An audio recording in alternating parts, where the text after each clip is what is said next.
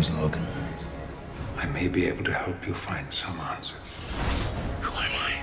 I know how special you are. I come with you. I'm coming for blood. Are you ready? No law. To do what you need to do. No code of conduct. Hunt him down. You want to shoot me? Shoot me! What they did to me, what I am, it can't be undone. You're different now.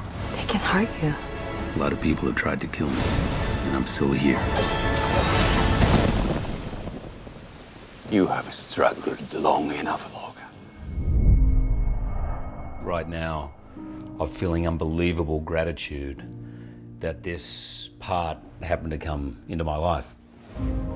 What you have with Wolverine and his backstory and an actor of the power of Hugh Jackman playing him is unique among other superhero films. Wolverine and Hugh Jackman cannot now be separated. The man and the role have merged. He's found a way to connect a deep part of himself to this character. Ladies and gentlemen, Hugh Jackman! This is going to be my last time of putting on the claws. One last time.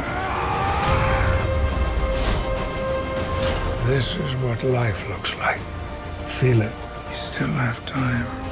What's so wonderful about Hugh is that he's hungry to go deeper and darker than he's ever been before. Because this is Hugh's last movie as this character, I wanted to make sure not that it's his last movie, but that it's his best movie. And cut. We got it. It's a really surreal day. I've got my 16-year-old in the trailer who was not even born when I started playing this.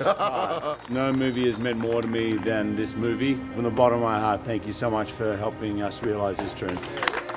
I am grateful to the fans in a big way, and I consider it a great, great privilege to have had the chance to play this character.